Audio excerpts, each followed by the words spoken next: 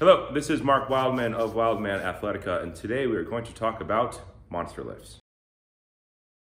Monster lifts are an advanced kettlebell training exercise that is above just the fundamental programming of the 6 fundamental kettlebell training exercises. So you can really do the fundamental 6 in a progressive way and get better for 2-3 years, depending on how you write the program. Monster lifts come in after you are really good at the fundamental lifts already. So if you're still working on your swings and your Turkish get-ups, save this video for later. If you are still working on your fundamental clean and press progressions, save this video for later. If you're still working on your squat technique, definitely save this for later. Monster lifts are when you take 3 exercises and you put them together. A combination lift is a clean and a press. It's a clean put together with a press. A monster lift is when you take a clean and you put a squat in the middle and then you do a press. And that would be like a clean thruster like you would see in CrossFit. But the thing about a monster lift is that there's infinite amounts of variability inside of the concept of monster lifts, which is why people who do monster lifts regularly are kind of doing muscly confusey stuff, but it's not really muscle confusion.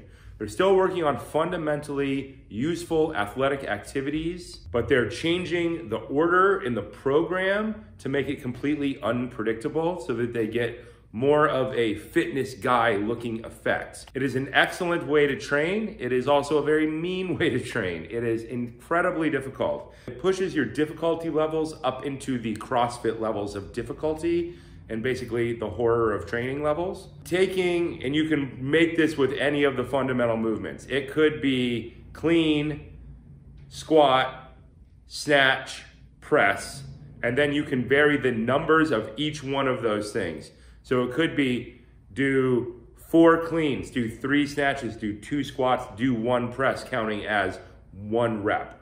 And because you can change any of the fundamental pieces and you can put any number assigned to any one of those things, there is a functionally infinite amount of variability within the same thing, which is now, this is once again why kettlebells are well loved by athletic trainers of all types. Because once you get 1 or 2 kettlebells, if you have a whole gym of kettlebells, it gets even crazier. There's a mathematical way that you can approach this problem to create things. So one of the fundamental things, people who get really into kettlebelling will push into the 32 kilogram range, but doing monster lifts with 32 kilograms is absolutely awful. It is a nightmare. So most people, your common everyday average athlete, will probably be fine doing monster lifts with 24K kilogram kettlebells kind of forever. For women, that would be kind of 12K level. Now you can go above that. You can go all the way up to 48K if you're guys, but in order to do monster lifts with 2 48K kettlebells, you would have to be ungodly levels of strong. I think I've seen maybe 3 guys do it in the last 15 years that I know about.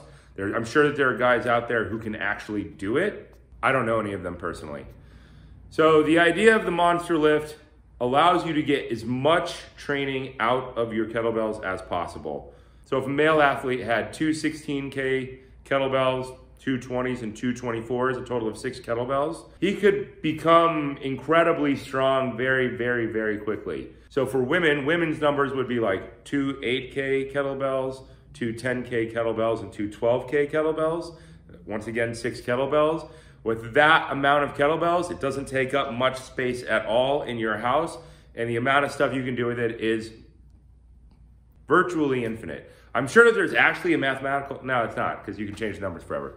So no, it is infinite. Monster lifts are kind of where you push CrossFit athletes because they're already doing fundamental lifts. It's very similar to what like the feeling of CrossFit. So CrossFitters do very well with this.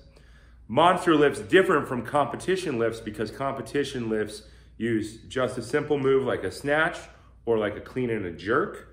And then they work on perfecting those movements for a 10-minute set of time. So they're getting insanely good and they're trying to get their numbers better for that 10-minute set. A monster lift can have any length of time, but usually they're done for smaller sets. You set up a monster lift, you do it, you wait 2 to 3 minutes as if it's pure strength training, and then you do another set. You would do 3 to 5 sets. Usually 3 sets is plenty to get a training response. 5 sets is for people who are truly pretty crazy. Monster lifts can get then even crazier when you go beyond your fundamental 6 exercises and you get into your other basic exercises in kettlebelling: high windmill, side press, bent press, inside clean, outside clean, alternating pendulums. There's a lot. And so every time you add one other exercise to this equation gets just absolutely huge. So there are so many things that you can do. So you could take kettlebells and turn them into your fundamental form of training for absolutely ever. If you were locked in a building for, say, weeks at a time, there would be no way you would run out of things to do with the idea of monster lifts. This has been Mark Wildman of Wildman Athletica.